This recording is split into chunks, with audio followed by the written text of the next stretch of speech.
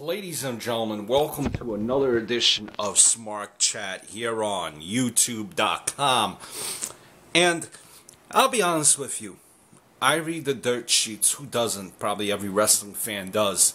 But it comes to a point where you just read certain things and you just want to smack whoever is writing this, because it almost seems like it's a way to get a quick story out, a way to get hits on a website, on a channel, whatever it may be. Stories that are unfounded and they never seem to come through fruition. In particular, one story, and this is coming off of a dirt sheet, it's probably on a few dirt sheets. But here goes this story.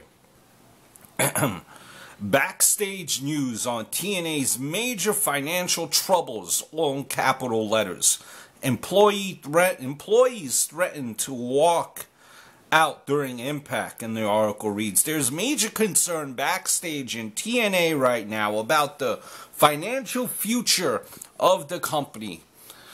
This is the same type of article, mind you, that we've been hearing for the last 5 years. Anyway, at this past week's TNA Impact Wrestling tapings from Orlando, members of the production staff were going to walk out in the middle of the tapings due to the company being behind on paying them.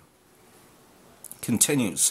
TNA caught wind with the situation and immediately cut checks to the production staff to cool them off. There you go. There was a lot of tension behind the scenes last week, with money being tighter than it ever has been. Where is this coming from? Where? And this is the same damn story that we've been hearing about. Usually in journalism, when you report something, you give your sources. This seems like the same shit that the dirt sheets been spewing for the last 5 years. Again, who is their source? How long do they know anything about what goes on behind the scenes? Most of these stories are bullshit, in my opinion, conjured up for the sole reason of just having something to put out there for the smarks to jerk off to, quite honestly. Hell, honestly, I could even run one of these sites. Here it is. Here's one. Backstage news! Exclamation point. Jericho backstage at Raw. What's he actually? Question mark. Who knows? Who's going to tell me he wasn't? Nobody. Because nobody knows.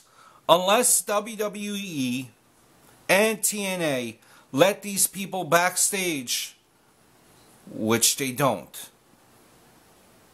Here's one. A crappy dirtsheet.com. Another dirt sheet that I could do. Exclusive. Batista may or not be wrestling on tonight's Raw. Full details on the crappydirtsheet.com premium site for only $28.99 a month. This just is,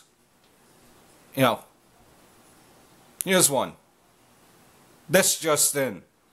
Everyone born yesterday is on death watch. We figure anyone 89 years or older, and the news story will be proved correct. Dirt sheets, dirt sheets, dirt sheets. Sometimes these dirt sheets come out to fruition. But when you've been hearing the same story for the last 5 years, put your name to it.